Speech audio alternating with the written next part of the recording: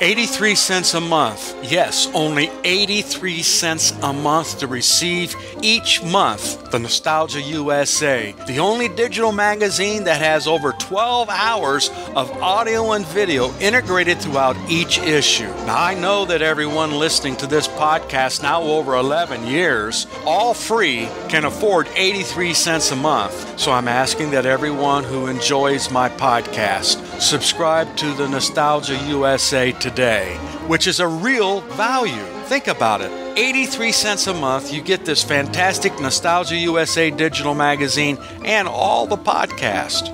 What a deal. Go to oldtimeradiodvd.com today to subscribe. Guaranteed you'll be glad you did. Let's now join our featured presentation. The Johnson Wax Program with Fibber, McGee, and Molly.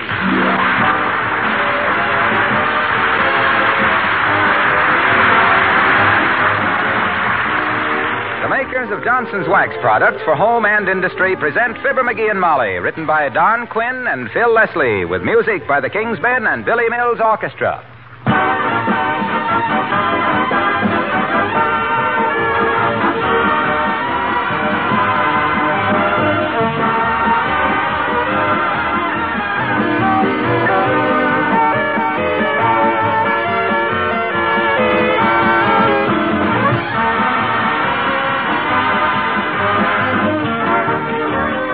I know a good many women who made a resolution a year ago and are still keeping it up. They resolved to practice protective housekeeping with genuine Johnson's Wax, and are they pleased? They tell me that not only are their homes lovelier than ever, but they've saved themselves hours of work, too.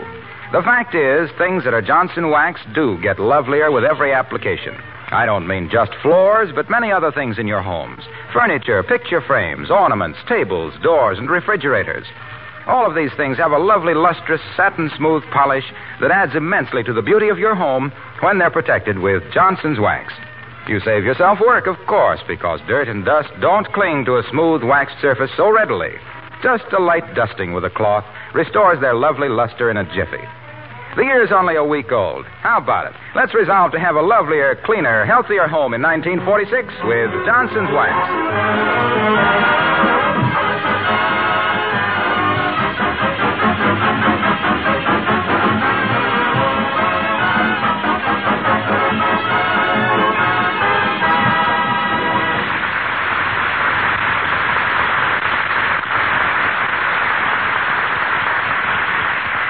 Kramer's Drugstore in Wistful Vista always has an interesting window display about this time of year. It consists of a glass fishbowl full of navy beans, and you're supposed to guess how many. Now, if you don't think that's a pretty fascinating exhibit, get a load of the crowd on the sidewalk, which includes Mr. McGee of Fibber, McGee, and Molly.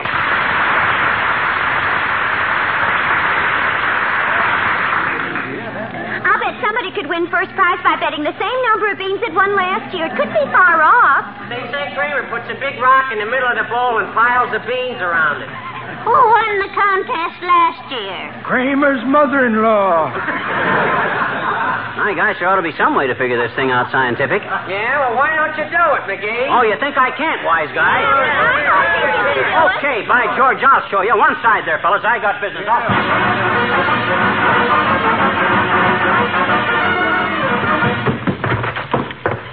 Hey, Molly. Molly. Hey, Molly. Get your voice down to a shriek, dearie. I'm right here. Heavenly days, what do you got? A fishbowl and 10 pounds of beans. Well, that's nice. If there's anything we need more than a diving helmet or a high-wheel bicycle, it's a fishbowl and 10 pounds of beans. Don't insult the quarterback till you know the score, Tootsie. I'm going to win Kramer's how many beans in the fishbowl contest. Oh, for goodness sakes, Yes, McGee, sir. not another contest. You were just in one last week, remember? And I won, too, diddle I? Well, I will say it was nice of Mr. Kramer to let you bring his fishbowl and beans home with you. Or did you just steal them out of his window? These are my very own. Oh? I purchased them. I'm going to count beans into this bowl till it's full and enter the total figure in the contest, and bingo, the McGees have just won a brand new radio. Well, isn't that a little unethical, sweetheart? Aren't you supposed to guess how many beans in the bowl? Ah, Pata, leave the guesswork to the peasants. I'm going to do this thing scientific. What have I got a brain for if it ain't to count beans into a bowl? got me, dearie. That must be what it's for, all right. Now, let's see. Help me clear off this table, Molly. I want to get to work right away. There. Now, I'll pour the beans out on the table. Oh, dear. I love them. You've taken enough beans out of circulation to reduce Boston to a crossroads village. You'd be surprised to see how many beans this bowl will hold. Well, here we go, laughing and scratching. 1, 2, 3. Oh, wait a minute, McGee. Huh? I just happened to think. Has Mr. Kramer a 99-year lease on that store? I'd hate to have him go out of business before you finish counting these beans. Oh, this won't take so long. How many beans have I counted so far? 3, I think. Oh, yeah. 3. That makes 4. I thought you said 3. It was 3 before you said 4. You mean before... I got to start all over. 1, 2, 3. Come in. Oh, hello there, Mrs. Carstairs. McGee, it's Mrs. Carstairs. 7, 8. Hiya. 9. Carsty. 10. Is Mr. McGee checking up on the grocer again, my dear? No, no, he's counting those beans for a contest, Millicent. Oh, my goodness. It must be wonderful to be married to a man who can amuse himself so easily. My husband has to resort to doing jigsaw puzzles or planning a world cruise or tickling the upstairs maid. 23, 24, 25. Say, maybe we better go in the other room and leave himself here with his beans, Millicent. I must be running along anyway, my dear. Careless girl that I am, I was playing my accordion without my girdle on and pinched myself rather badly.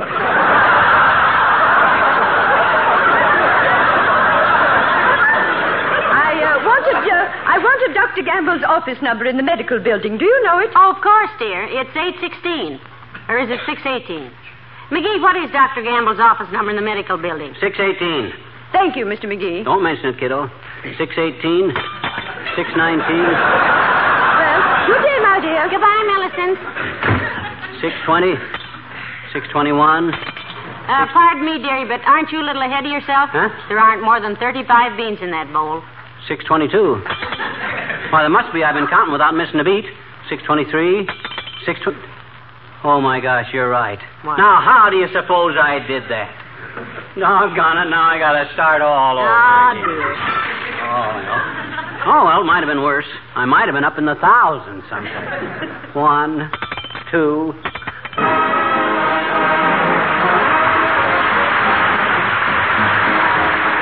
Billy Mills and the orchestra, and Let It Snow.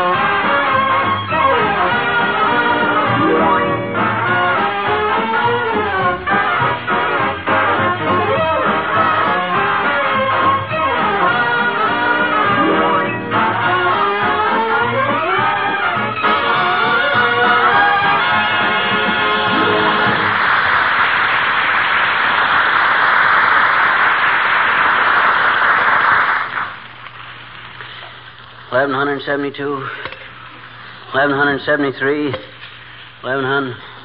Hey, this fishbowl's filling up, you know it? The bottom is practically covered solid. Wonderful. You'll win that radio about the time television becomes obsolete. Don't worry about that, my dear girl. It's going pretty fast now, and by the time I get... Come in. Oh, hello, Dr. Gamble. 1177. Hi, Doc. 1177. Give me a pencil. Write that down. 1177. Hi, Doc. You said that. I did? Yes. And incidentally, Einstein, what are you doing? Your homework? He's counting beans in the bowl to win Kramer's drugstore contest, Doctor. You're going to do it, too, Aerosmith. I got the scientific approach. All them other yokels... Other yokels is correct. All them other yokels will stand and gawp at the fishbowl in Kramer's window and make a stab in the dark. I go at it intelligent and come up with the right answer. Well, within 5 or 6 beans. Look, Bubblehead. I am no mathematician, but I do know that in computing numbers, one must take into consideration the factors of variability. What on earth is that? Are those? Break that down into one-syllable words, Bonebender. Remember, I'm just a barefoot boy with cheeks of tan whistling merrily down the road of life. I doubt if I could explain the mechanism of a hacksaw so you'd understand it, Dim Dome. But in counting these beans, you should ascertain if you're using the same size navy beans that Kramer used. Also the same size bowl with no false bottom and the identical thickness. Then you must allow for the refraction of light through the drugstore window, which would make his beans appear larger or smaller, plus a consideration of atmospheric conditions. Dampness, for instance, would make the beans swell, thus reducing the number. Have I succeeded in leaving you utterly confused? Are you by any chance entering this contest too, Fatso? Yes. Ah. I thought so. Sure. Well, you can't blame a man for trying to discourage his competition. Uh-huh. But I've got to get along, kiddies. Say, are you through with this copy of Field and Stream, McGee? I missed mine this month. Oh, go ahead. Take it along, butcher boy. Anything that'll teach you how to hunt and fish will help your next appendix operation.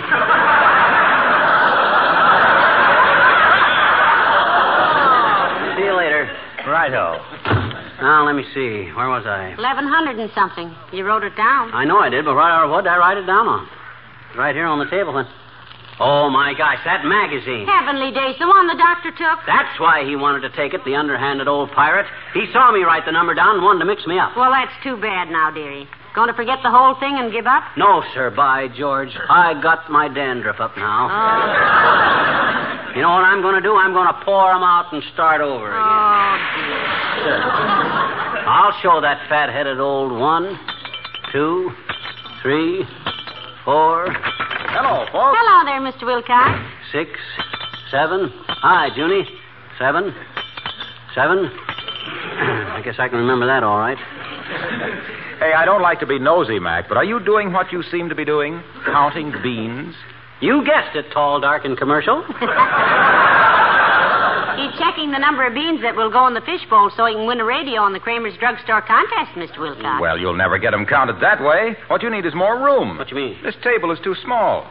Pour them out on the kitchen floor where you can count better. I can count on this table, all right. Not the way you can count on that kitchen linoleum if you use Johnson's self-polishing glow coat on it. Oh, dear. Why, with glow coat on your linoleum, you can count on it lasting many times as long, looking infinitely more beautiful and saving you hours and hours of housework. Yeah, but what that got to do You can count on being able to wipe up spots and spill things with the greatest of ease.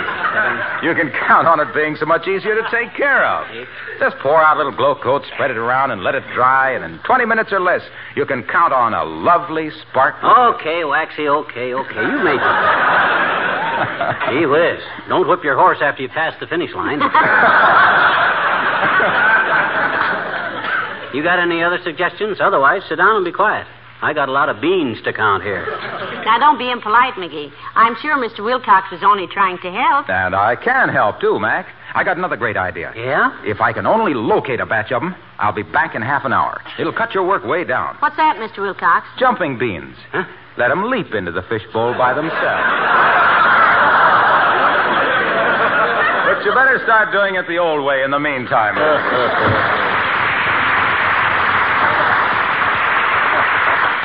Jumping beans. If that wasn't the silk... Oh, they wouldn't do it.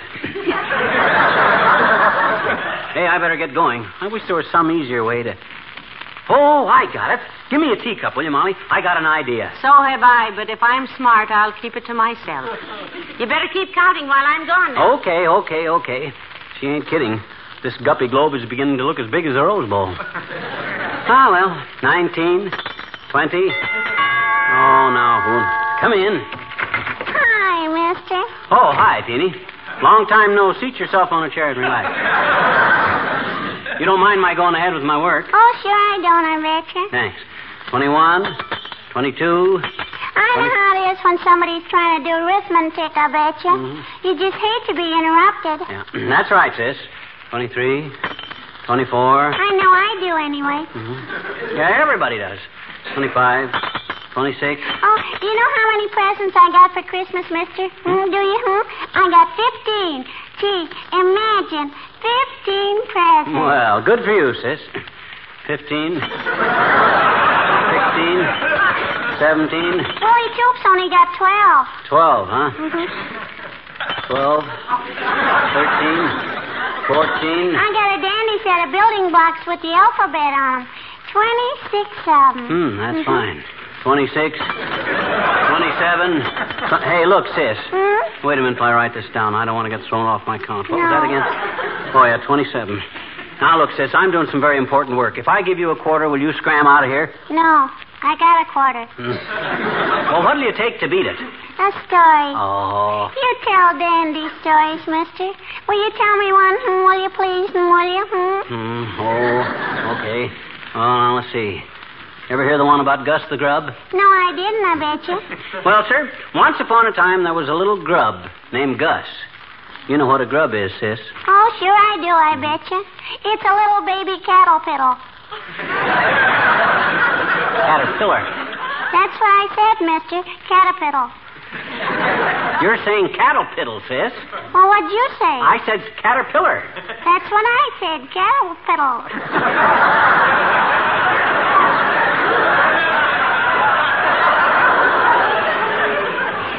Never mind.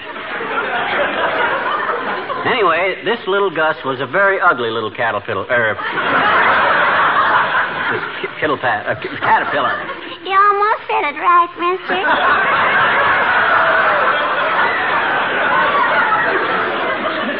A very ugly little caterpillar. He was kind of green and brown and had orange spots on him. Oh. Oh, gee. Yes, sir. Gus was really a creep. All day long, he'd inch himself along a lilac leaf trying to hold back the tears when the other insects and beetles and birds and bees they'd poke fun at him for being so ugly. Ah, poor little Gus. Ah, poor little Gus. Yeah. Oh, now cheer up, sis. It's got a happy ending. Well, sir, one day Gus couldn't take it any longer. He crawls up onto a tree and he spins a little nest around himself and just gives up. Oh, gee, did he die? No. He thought he did, but he didn't. He just went to sleep. And one day in the spring, he felt the sun on his back, and he found his cocoon had broke open, and there he was, a beautiful butterfly. Oh, goody. Yes, sir. Gus was now a gorgeous creature. Flew around and heard the ladybugs whistling at him. And the potato bugs giving him the eye. And he lived happily ever after. And you know what the moral to the story is, sis? No. Never complain about the grub, because you can't tell what's cooking tomorrow.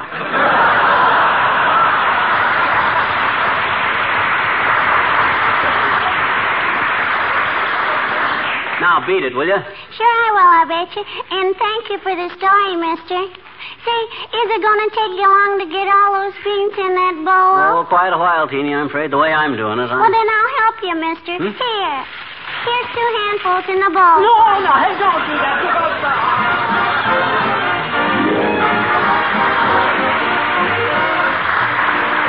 The King's Men singing Dr. Lawyer, Indian Chief.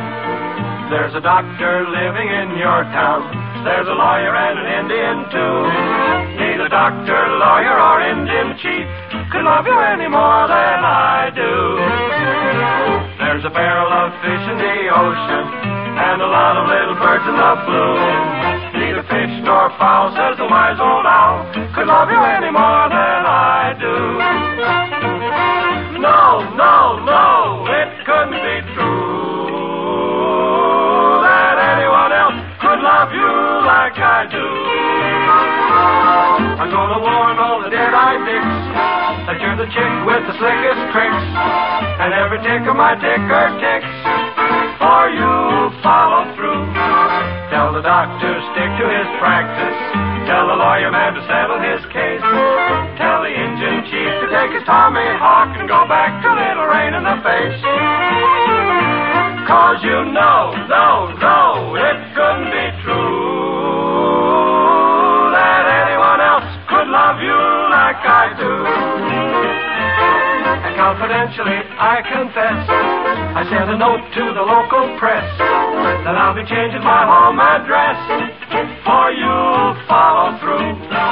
Tell the doctor stick to his patients, tell the lawyer man to settle his case, tell the engine chief to take his Tommy Hawk and go back to Little Rain in the Face. 'Cause you know, no, no, it couldn't be true that anyone else could love you like I do. 'Cause nobody else could love you like I do. No, no, no, no.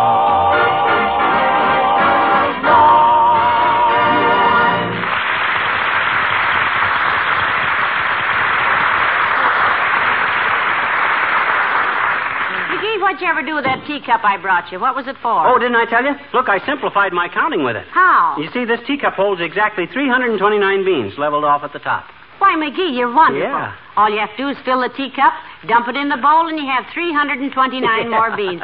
Why, that's marvelous. Yeah, I was thinking about patenting it, but I guess there ain't anything basic about putting beans in a teacup. Look, I'll show you how it works. I got the teacup full of beans, you see? Yeah. I dump it in the fish bowl thus. Write down the new total, which is now 397. Then I refill the teacup like this. 1, 2, 3.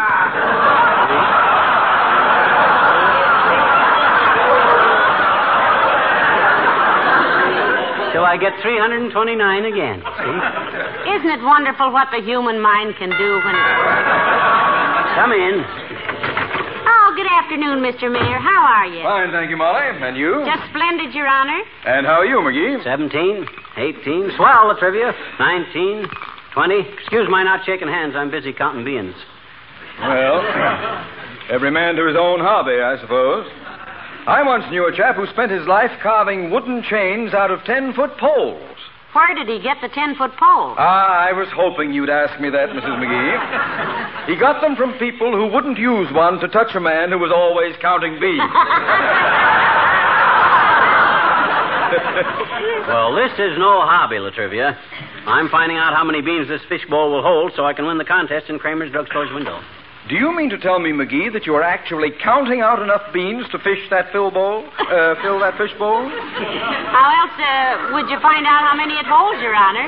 Why, I would simply compute the volume of the fish bowl by a rather commonplace mathematical process available to anyone who happened to attend high school. How? You merely take the circumference of the bowl, multiply it by the depth squared over pi. Any particular kind? Any particular kind of what? Pie, Mr. Mayor. You said pie, didn't you? Oh, yes, but the kind of pie I was referring to... You didn't refer to any particular kind, Latrivia. That's why I asked. Mathematically, McGee, there is only one kind of pie. And that is... Maybe that's why mathematicians always look so hungry. Only one kind of pie, for goodness sakes. I don't suppose you'd use a custard pie or any of them soft kinds for a job like this. That'd be pretty messy. Wait a minute. Now, let's get this thing straight. When I said pie, I was only referring to the Greek pie. Well, of course, if you prefer Greek pie to homemade pie, Mr. Mayor, I can only... I do not prefer Greek pie. It is not a matter of preference. You can't eat the kind of pie I mean. Oh. Didn't you ever hear of 31416? Go on. There aren't that many kinds of pie. After the different berry pies, all you got left... Stop it, McGee, stop it. Will you understand once and for all that the pie I mean is a mathematical term? It's a figure. An indefinite figure. Yeah, you eat Greek pie all your life, Bud, and that's exactly what you'll have, an indefinite figure.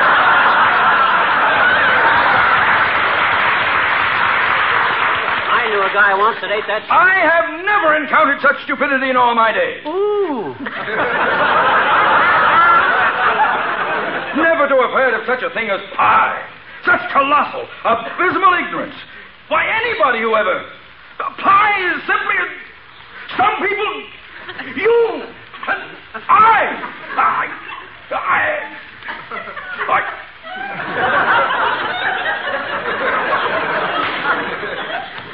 I'm sorry, McGee.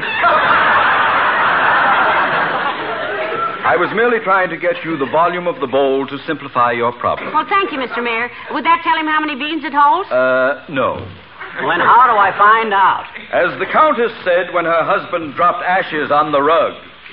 Count!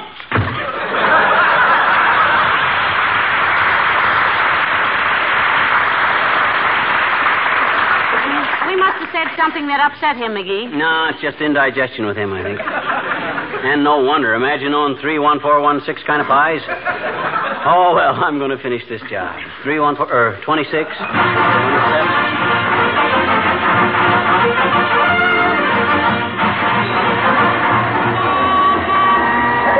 You know, I'm awfully proud of you for counting all those beans, dearie. How many did you have for a total? 9,707. That's the figure I'm going to give Kramer.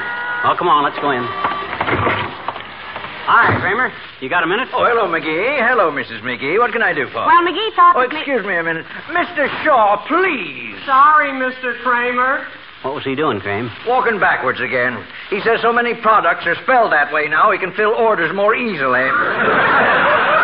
Now then, what was it? Well, McGee has his estimate of the bean bowl already, Mr. Kramer. And I'm a sure winner, too, boy. That is, if there's nothing phony about your fish bowl. Oh, there isn't anything phony, I assure you. Just an ordinary fish bowl. I want to examine it. Yes, if it isn't too much trouble. Oh, not at all. I'll just reach into the window and get it. Here you are, McGee. Take a look. No, you hold it. That's it. Oh, thanks, Kramer. Well, there certainly doesn't seem to be anything wrong with... Whoops! Oh, McGee! Heavenly days, the contest is over and nobody won. Oh, gee. I'm sorry, Kramer. I didn't... Oh, forget it, McGee. I'm delighted. What? Huh? That fishbowl stunt was getting pretty stale anyway. Oh. This year, I'll have a real contest. Oh, Mr. Shaw. Yes, Mr. Kramer. Bring me that empty barrel from the back room. Now we'll make it a real contest, McGee. A whole barrel full of beans. Oh, Shaw. Did you speak to me, Mr. McGee? No, come on, Mom.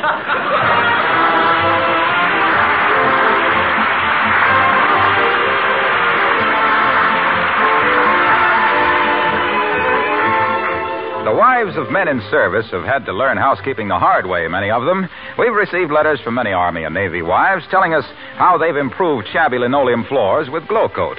A letter just received ends with this paragraph. My husband is home now, it reads, and in a few weeks we'll move to a home of our own. One of the first items on my list of musts will be Johnson's self-polishing Glow Coat. You may be sure I'll never accept a substitute for it again. There just couldn't be any substitute for Johnson's products. Well, of course, we're glad to have people feel that way about Glow Coat and other Johnson's wax polishes. The fact remains that a very great many do.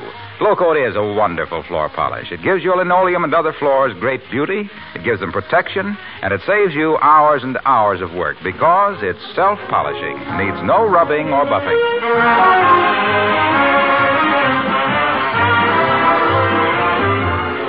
609, 610, 611.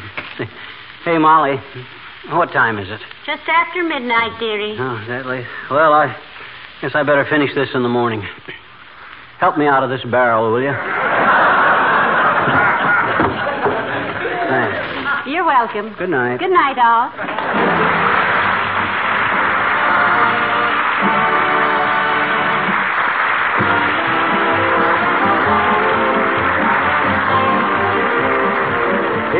A very important announcement.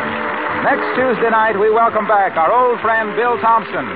Bill rejoins us after almost 3 years in the Navy to bring us again his famous characters Wallace Wimple and the Old Timer. And now this is Harlow Wilcox speaking for the makers of Johnson's Wax Products for Home and Industry, inviting you to be with us again next Tuesday night. Good night. This is NBC, the National Broadcasting Company.